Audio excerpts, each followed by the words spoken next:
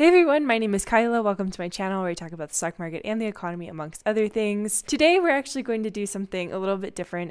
As people who've watched the channel for a while know, one thing that I talk about often is green energy policy and green energy investment, oftentimes saying you cannot have green energy policy without green energy investment. And I wanted to expand upon that, so I partnered up with Scoot Science to tell a little bit of their story. This piece is brought to you and sponsored by Scoot Science, so everything that I'm saying is about them. I'm going to have a description. I'm going to have links to their content below in the description box if you're interested in checking them out. And I think that there's a lot to learn from how they think about markets and how we can think about the broad brush of green energy. So getting right into it, the rising tides moment, defining the E in ESG. History primer, let's kind of return to basics and just dive into what all of this stuff means. For anything to work, there has to be an element of risk tied to it. The first person to milk a cow was definitely taking a risk, but the payoff was large in theory, right? The risk-reward dynamic is a little bit tricky because people want to be compensated for the risk that they take on, or else it really isn't worth it. Venture funds are sort of the in-between risk takers. They help founders milk cows, which is kind of a gross analogy, but hang with me here. It's a balance of risk and reward. Venture money goes into industries that seem to have a lot of potential upside, dairy in this case, and help founders milk as many cows as possible. For a less dairy-related example, the very first venture funds were whaling companies, tying risk sharing and reward into investing for a unique way. Whaling expeditions were incredibly risky. Nearly 30% of all boats were destroyed, and someone had to shoulder that risk. Enter financiers. What whaling was focused on creating matched incentives between owners, managers, and employees. The crew and everyone really was paid on the profits of the voyage. Nobody got a salary, and everybody benefited from the same upside. The investors would do spray and pay with different voyages, but the incentive model remained favorable to the whalers themselves.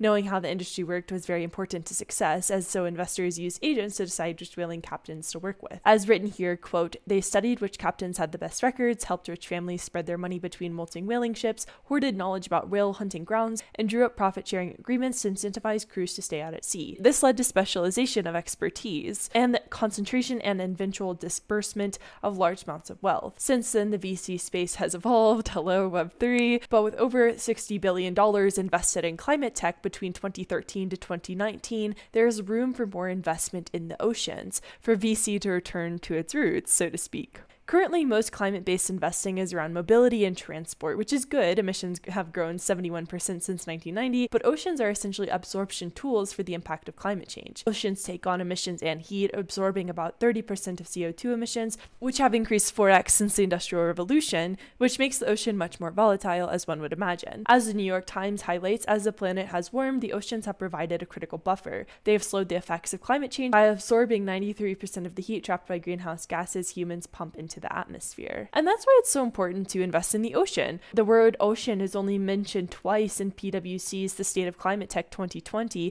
which seems low considering how the ocean is 70% of the Earth's surface and 80% of it is unexplored. So investing in oceans. How does one invest in the ocean? Aquaculture is an ancient industry, but one that is relatively untapped in terms of investment opportunity. Seafood companies are stable, but relatively unknown in the world of Nestle's and Unilevers. They are interesting parts of the market because of the stability of cash flows that they offer and the profitability of the market that they exist in. And one segment of the market near coastal salmon farms have a production value of $17.1 billion and have generated a compound ROCE of about 24% between 2009 to 2019. This is a quote from this Norwegian hedge fund manager. Across all roughly 200 publicly listed companies involved in seafood globally, we have some astonishing figures historically. Revenue growth has been in aggregate about 6 to 7% for the whole sector for a number of years. Look at Nestle, Unilever, these giants, how they are priced, how they grow. You'll find that a portfolio of public seafood companies grows much faster at a much lower multiple with very decent cash flows / dividend support, which is pretty solid. Salmon farming is not only a relatively profitable investment opportunity, but it's an impactful one. Salmon companies allow for 3 very important things in a world that needs to go greener sooner rather than later. Number 1 is improved environmental impact, number 2 is solution to ESGification, and number 3, investment opportunities to truly make a difference. But how do you tap into this space? So number 1, investing in oceans. So Scoot Science, the sponsor and partner of this piece, developed a tool called CVEST that allows investors to invest in the ocean industry. They aggregate data from 3,000 salmon sites sites all over the world and have built a model that helps investors understand the space better. Just as whaling VCs needed agents to understand whaling, investors need tools like CVest to understand salmon farming better. CVest is about true impact investing and has helped to refine a space where sustainability and returns can coexist. It's a balance of risk, return, and impact and helps to encourage investment in our ocean spaces. It offers uncorrelated returns and high yield opportunity in an increasingly yield-hungry world. A very brief and simplified version of the tool. It takes into consideration environmental conditions of the ocean, so number 1, ocean temperature, and number 2, dissolved oxygen, to parse out what areas are the best balance of sustainability and suitability for investment opportunities. As you can see in this graph, Tasmania's suitability has suffered. It's below the trend line.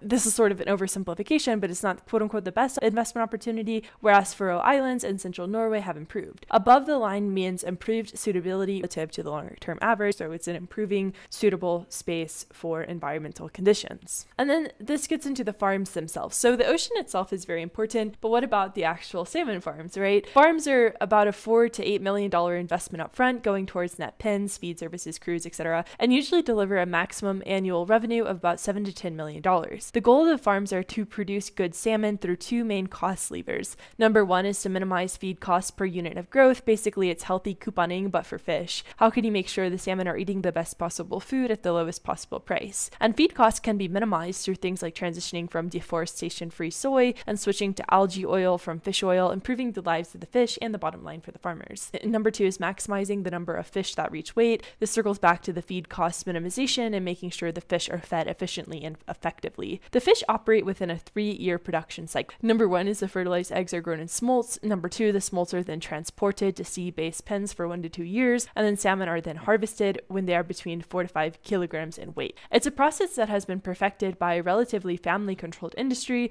and mostly concentrated in central Chile and southern Norway, which is about 60% of farmed salmon supply. So it's a tightly knit industry with geographical constraints and a lot of opportunity for growth, meaning that the excess profits are a sign that the industry can and should see more investment. It could be an investment in new sites or better management through different tools. One of the most important points of all of this is that financial success in salmon farming is fundamentally linked to impact success. It is an industry that actually responds to positive incentives where profit and change actually go hand in hand. It's an investment opportunity, ESG improvements, and environmental progress all in one. So investment opportunities, right? As a note, farmed salmon, so about 2/3 of all salmon sold, are definitely controversial. That's why it's really important to dive into the data of these industries and to understand how sustainability works in the space and how it can be further improved. Salmon farms are more than just profits. They're employers, communities, and stewards of the environment around them. So there's 5 to 6 main routes of financing and pretty much everything, but salmon farming as an industry has a lot of capital constraints. So number 1, family matters, right?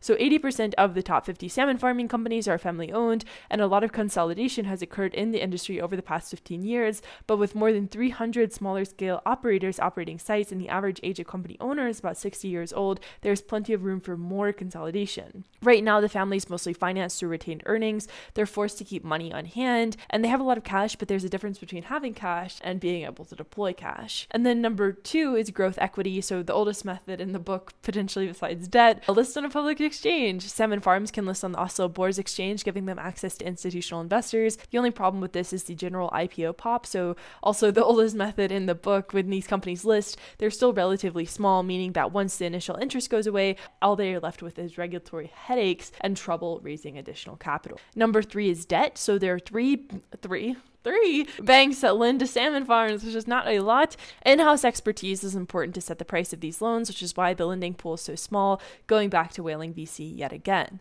There is more room for lending here through green bonds meeting those sustainability goals, or simply through salmon farms having more optionality around commercial debt opportunities. Competition breeds innovation, especially in debt markets. And then there's reinsurance. So this is a tool that helps lenders isolate specific sources of credit risk. This is not hot. This is really not great for the lenders, for the insurers. Salmon farming is rather expensive for the insurers to insure because salmon farming is volatile, and they pay out more than they receive in payment, which isn't great from the insurer's perspective. There's a lot of room for innovation here, which across all insurance, let's be real. And number 5 is private equity. So the whaling VCs are back, right? Private equity hasn't really worked in salmon farming, mostly because the ocean industry is ripe with information asymmetry. However, with the right information, there's a lot of opportunity for PE firms to meet their goals in this space. Bain was in this space, a giant private equity firm. Bain went into the space in 2014, buying buying a salmon farm in Chile, which was falsifying documents. So it wasn't a great investment. It's a big capital constraint to the industry, and the 5 tools listed above don't really allow salmon farms to truly grow to the level that they could.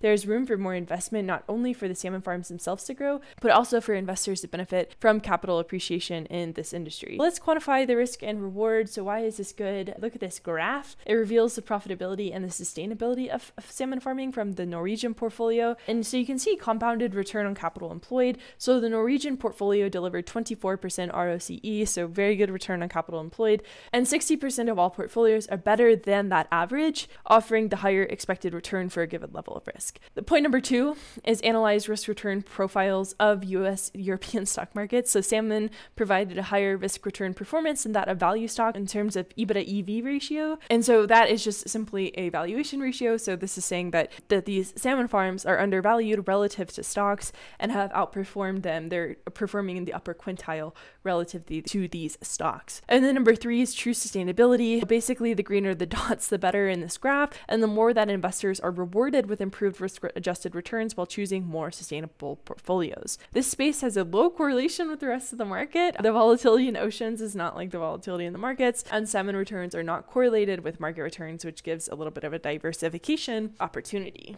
Getting a little bit more into the numbers, Scoot Science developed something called the Green Sharp Ratio to analyze the investment opportunities, diving into this balance reward risk relative to the impact of different projects. Looking at this table, it's clear that salmon investing delivers a much higher Green Sharp Ratio, meaning that it delivers substantial reward relative to its impact. So what is the improved environmental impact? One of the most important points of all of this is how can we make the world better, right? So salmon is a great alternative protein source. If you've seen the lentil piece, this is not the same vibe of like, go eat lentils. Salmon is actually a good alternative protein source to traditional meat options. It's low impact, it's nutrient dense, and it's not a vehicle for greenhouse gas production like cows are. It's quantifiable impact too, producing far less CO2 equivalent than beef, pork, and other dairy products. And as you can see, farmed fish like salmon produce roughly the same amount of GHGs as eggs and 80% of the GHGs of chicken, providing a more sustainable protein option. The industry is actively working to make this even more sustainable through different feed options, managing mortality, etc. And some of the ways that they're doing this is just improving mortality metrics, so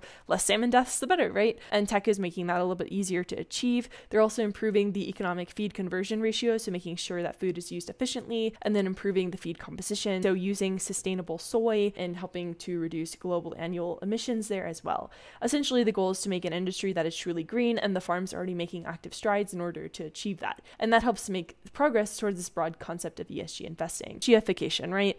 It's no secret that there's a gap between the environmental part of ESG and the actual impact. Funds have mandates in place that encourage them to invest in companies that support the concept of environmental social governance, meaning that they are socially conscious, so they take care of nature, people, and the company itself. The concept of ESG is great. Like, we really need more green energy investment, and we need to make sure those in power actually care about this stuff, right? The only problem is ESG is more of a label than a literal. It's a way to meet fund requirements, but it's not really a way to improve the world. There is a difference between mandates and meaning.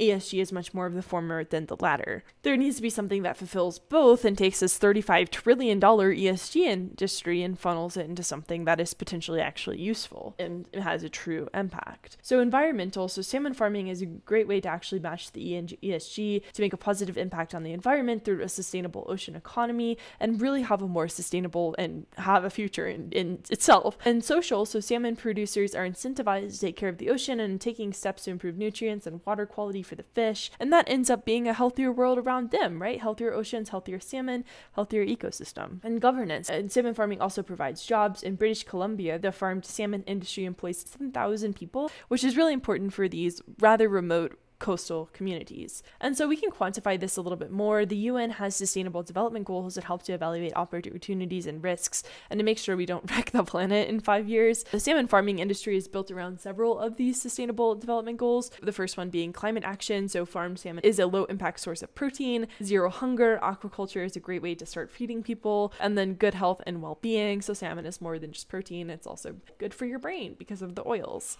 Salmon farming solves for each level in the ESG trifecta. trifecta and is actively improving upon each element of it while meeting the goals of the UN SDG. It's an interesting investment opportunity and a way to really help the world in a sustainable fashion. So some final thoughts: salmon farms are above market return opportunities that are non-correlated to the broad market while also providing support to an ecosystem that needs investment. Sustainability isn't something that can be solved by simply snapping your fingers. It will require investors and industries to collaborate on building a better future. And we can't pretend that the world is going to solve this altruistically. Humans are always going to human. So salmon farming is one option for a balance, offering a lower environmental impact with a higher risk reward opportunity and building towards a better future. The salmon industry is complicated, but it's an important industry that is capital constrained. It's a low carbon source of protein, a stronger source for ESG mandates, and a profitable investment opportunity. This is a rising tides moment. The earth is literally on fire, and we have to start making incremental steps to make that world better. And this is just one of many options to do that. So thanks so much for hanging out. Thanks so much for spending time with me. Like I said at the beginning,